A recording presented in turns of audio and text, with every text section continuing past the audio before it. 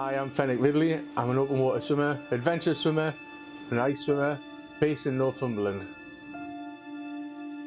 It's where I grew up, and I've spent a lot of my time travelling around Northumberland and swimming different parts. There's not many other places like Northumberland to swim. We've got loads of lovely water. I'm not done exploring really. It's definitely one of my favourite places to swim.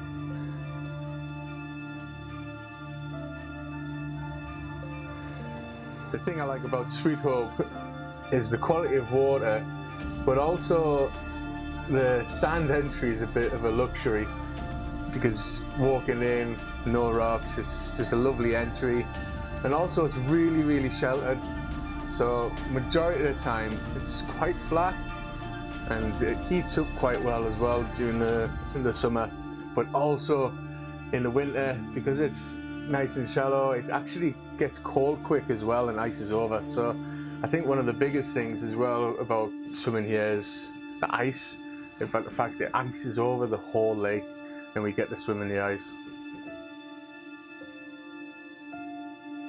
Swimming in the summer, I absolutely love swimming in the summer, the warm water, but also I love swimming in the winter as well, and there's a real different buzz when we skin swim, which is just in the swimming trunks in the winter, and swimming in the ice.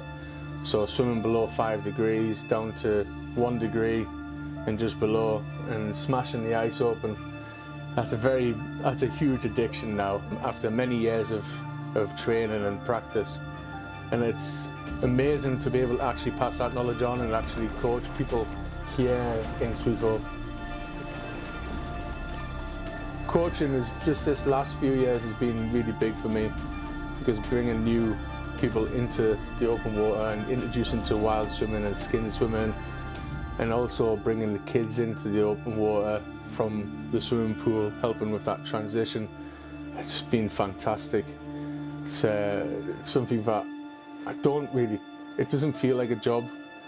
It feels like a massive extension to what I love doing anyway. So it becomes another level of addiction.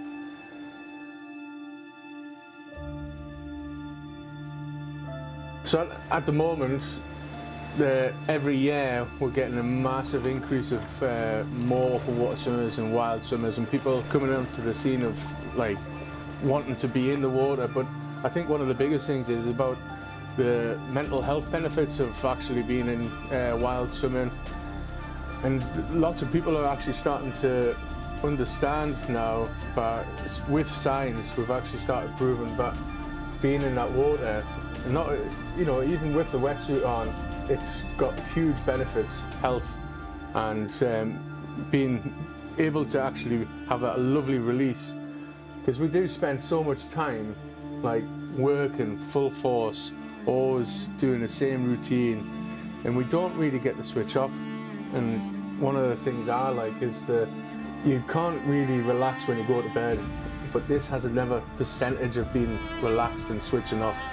You don't really get a choice when you walk in the water. Everything it's off, and it feels like nothing. Everything else is being left behind on the shore.